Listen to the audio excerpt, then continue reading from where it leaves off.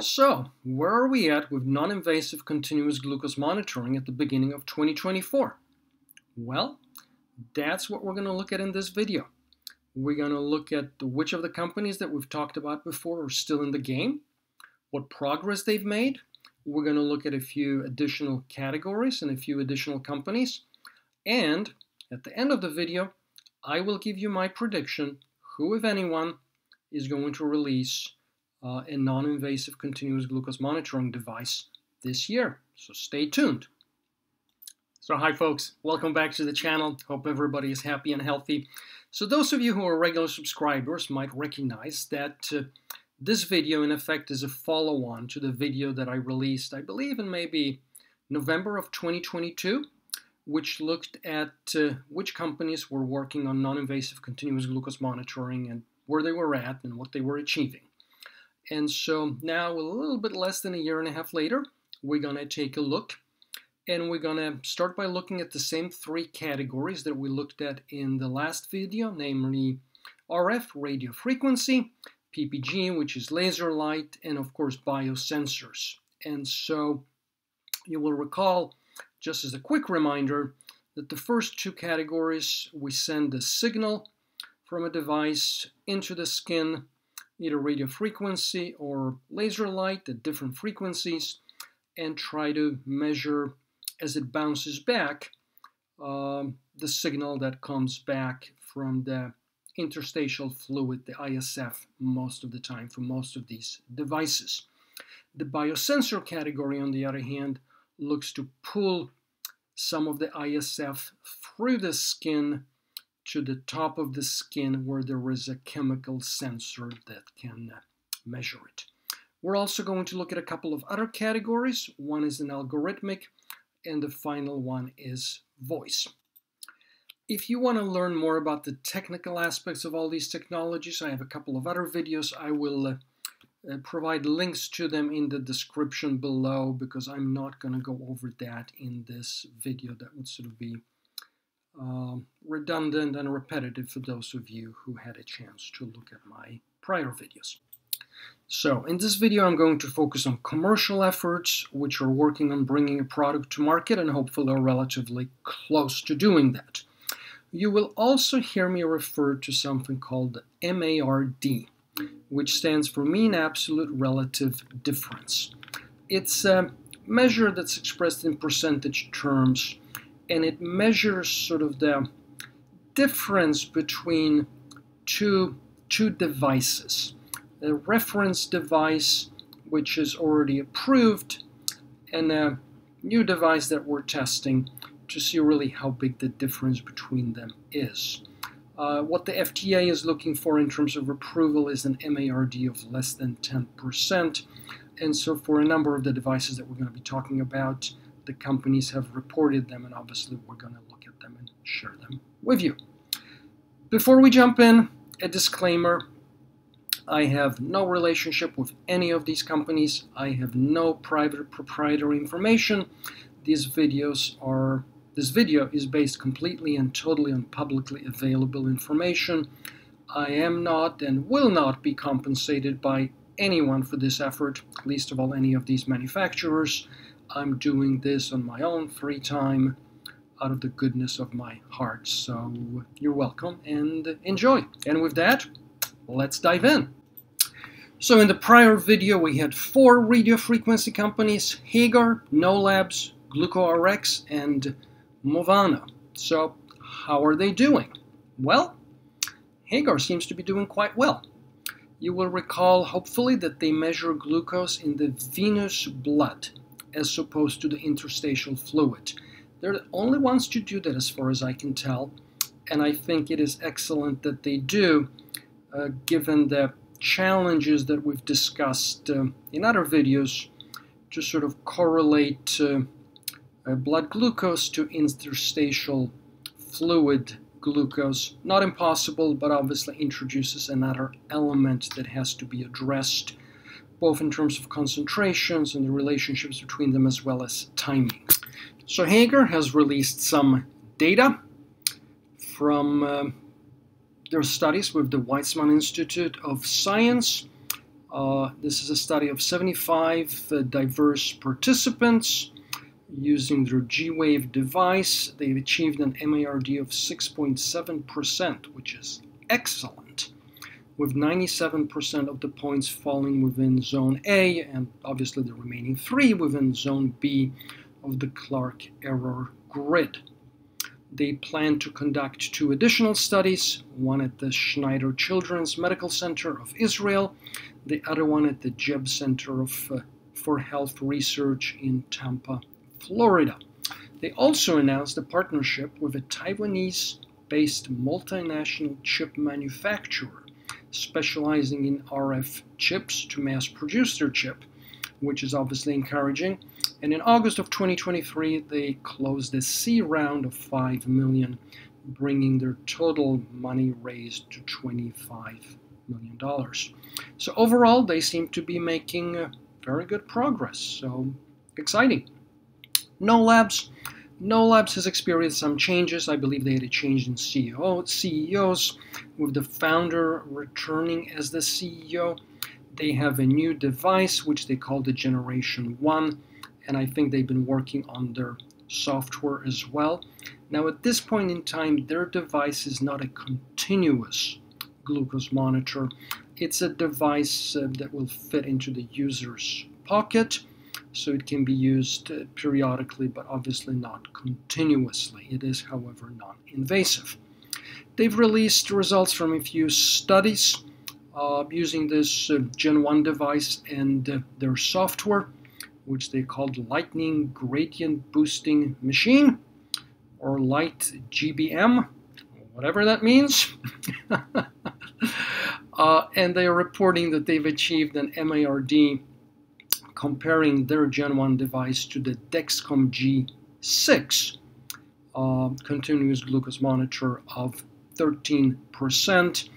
They then went back, conducted some additional research, some 3,300 observations, 300 plus hours from 13 healthy participants, and achieved additional improvements in the software. I think they came up with an MARD of 11.3%, non-glycemic 10.8%, hyperglycemic 16%, and so they certainly seem to be making progress, which is obviously good to see. GlucoRx, with their biosensor with an X, they've redesigned their device in a very interesting way. In particular, they now have 3 sensors in their device, which I think is very clever and very innovative, provided, of course, they can reconcile the potential differences between the data from those 3 devices. I guess that's what AI is for at the end of the day, right? So they have an RF radio frequency sensor, they have a PPG laser sensor, and they have a bioimpedance sensor. So with that, they've achieved an MARD of 10.4%, so right on the cusp. And they claim to be able to detect glucose across a very wide range of from 2 millimole per deciliter of blood to 30 millimole per deciliter of blood. Looks promising, but no information of any clinical trials that they would be conducting, at least not at clinicaltrials.gov that I've been able to find. If you know otherwise, obviously, please let us know. I would be excited to know. Movana, as best as I can tell, they are very much focused on their EV ring and blood pressure. No new information that I've been able to find on blood glucose, which brings us to the next company, which was actually not on the original list, but is also in the radio frequency technology bucket. It's Afron-Tech, and I've made a separate video about them. They have a device called GlucoWare, which is different from most of the other devices in that it measures blood glucose on the underside of the wrist. Once again, those of you who are subscribers to this channel will know well that I'm not a huge fan of measuring anything, quite frankly. on top of the wrist. Yes, it's a convenient place to have a screen. It's a very convenient place to have a watch, which is why we wear watches there.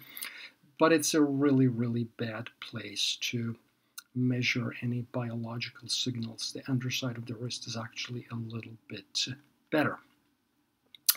So in terms of afferent tech, they've gotten some money from the EU, $2.4 million. They have unfortunately not released any new data in terms of how their device is performing. So in that regard, they're a little bit of a dark horse, but presumably they're still working on it and hopefully making some progress. That brings us to the next category, which is the PPG, the light frequency, the laser light category. And we looked at 3 companies: Rockley Photonics, Diamond Tech, and RSP Systems. Now, once again, we've had a few videos since then about Rockley. They've had a rocky time. They filed for Chapter 11 in the US. They've emerged from Chapter 11. Their CEO, Andrew Rickman, who I believe is one of the founders, stepped away from being the CEO during the Chapter 11. He's now come back. They have a reconstituted board. They have new financing. I have a separate video that you can look at all of that. However, and very disappointingly, their focus doesn't seem to be blood glucose right now. Their BioPTX device, which they're showcasing on their website, focuses on other things like heart rate variability, respiration, VO2, temperature, and hydration. Nothing new here. They also have released studies on blood pressure and have fairly extensive conversations about how to go about measuring it. And I believe they're trying to negotiate with the FDA about how to do that. There are some interesting technical issues involved in how you do that when you don't have traditional cuffs or lines and things like this. They do mention a human study involving 40 diabetes subjects over a 10-week period. So maybe they haven't completely given up on diabetes yet, but certainly they haven't released any results or showcased any product, even a prototype that is endeavoring to measure blood glucose. So we shall wait and see, I guess.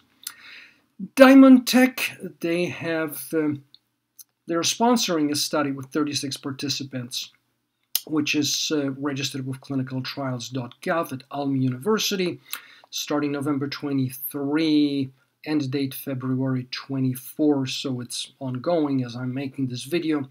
Name of the study: Ability of Non-Invasive Glucose Monitoring by Using Photothermal Deflectometry. Good luck to them, and hopefully they will release their results shortly thereafter. RSP Systems, they have a January announcement, January 23, not 24, I believe, that they've entered into a collaboration with a global leader within the field of VSEL, laser technology, called Trump Photonics.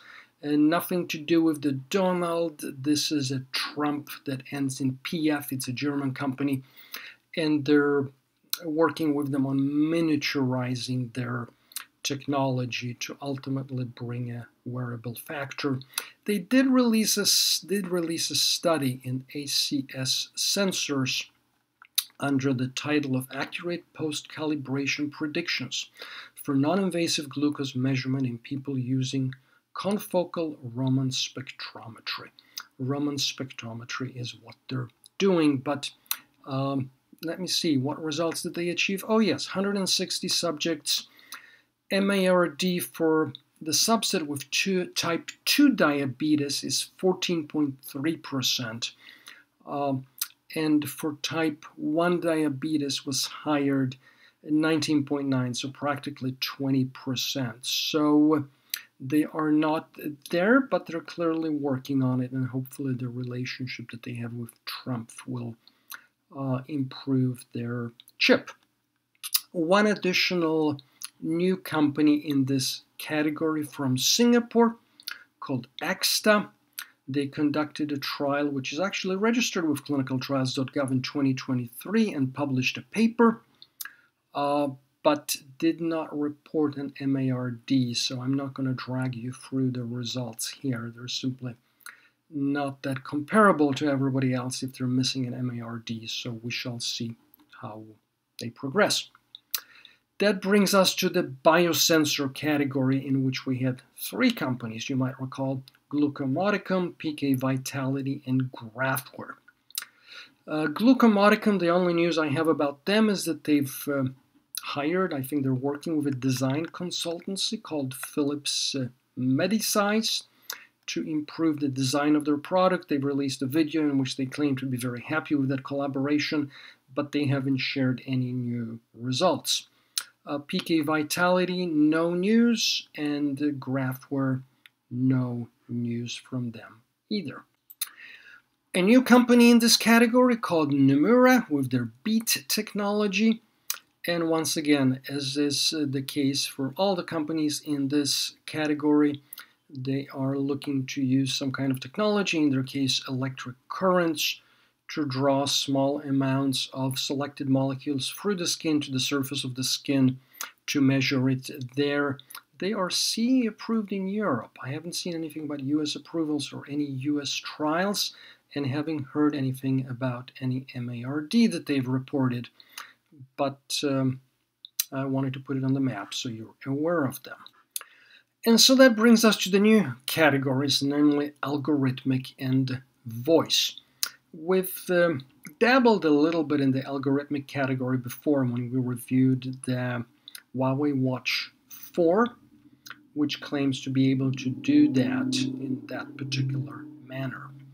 And there is actually good theoretical basis for looking at other vital signs to see whether they can predict blood glucose levels.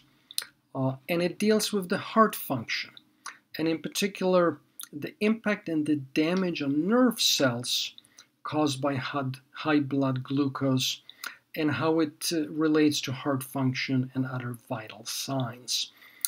Particular cardiovascular autonomic neuropathy, or CAN, is a type of dysfunction commonly found in people with diabetes. It results from damage to the nerves that lead to the heart and blood vessels. There's been significant research done in sort of this and other aspects of how blood glucose has an impact on arrhythmias, heart failures, and other things like that. And it seems to have both a long-term and a short-term impact. I found an interesting study where they gave people glucose and measured, obviously, their glucose levels following that ingestion, and measured cardioautonomic stress responses, so significant, and registered significant declines in heart rate variability, which is really what we're talking about here, as well as waveform impacts. So certainly something that's a valid approach, and I'm glad that people are looking at it.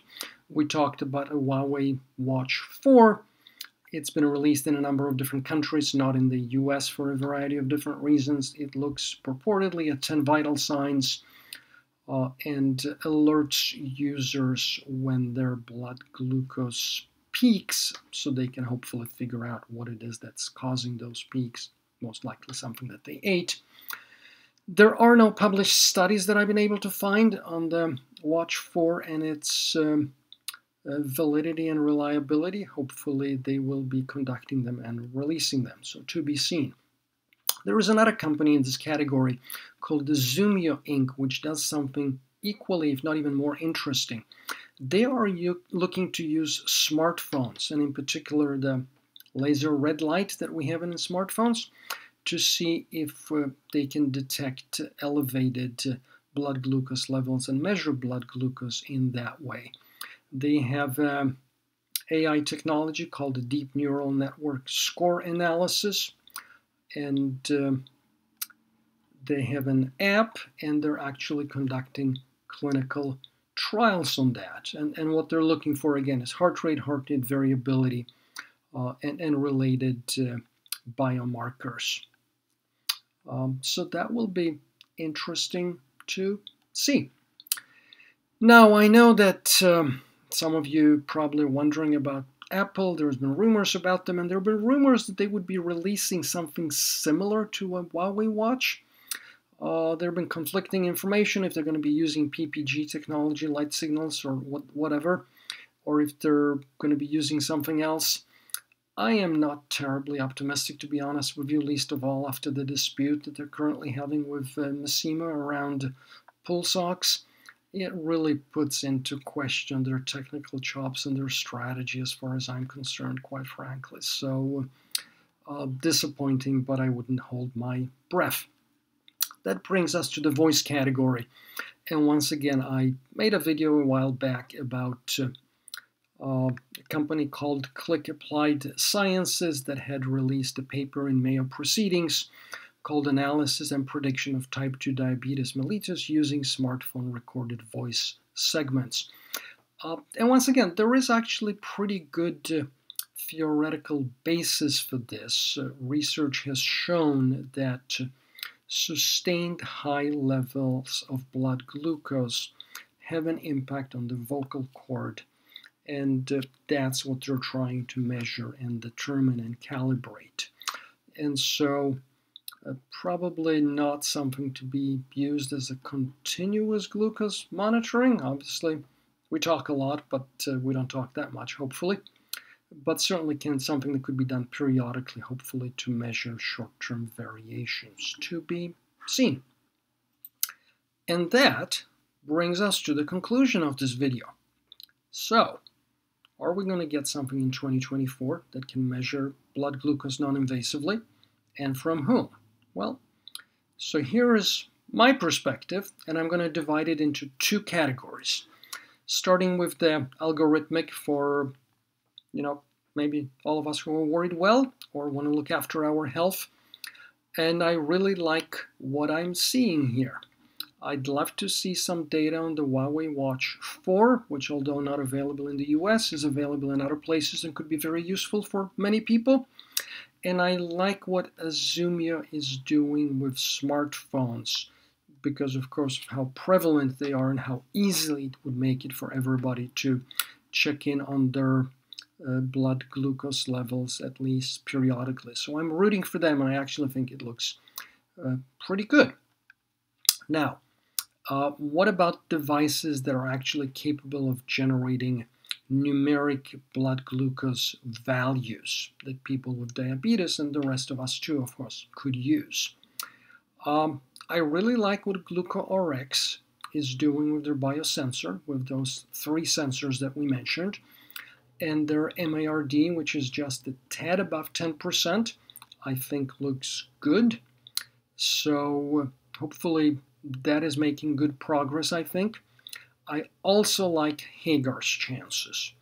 Once again, I like that they're accessing venous blood, not interstitial fluid for measuring glucose. Their MARD well below 10%. In their trials at the Weizmann Institute, which is a top-notch institution, so I have tremendous faith in those results. They've raised money, they've contracted with a chip maker, so that all lines up very well. And they're conducting trials, which I presume are doing with the intention of submitting them, hopefully, to the FDA if they can repeat the results that they have from their prior trials. The dark horse here, I think, is Afrontech. I like their approach, as I've mentioned, of measuring it on the underside of the wrist, which has better prospects of capturing good data. We haven't seen any recent data from them, and that's what makes them the dark horse. So where does that leave us? If I were to place a bet, I would place my bet on Hagar. They've raised the money, they have the chip-making capability now, they have good data, they need to and are conducting some trials to bring to the FDA.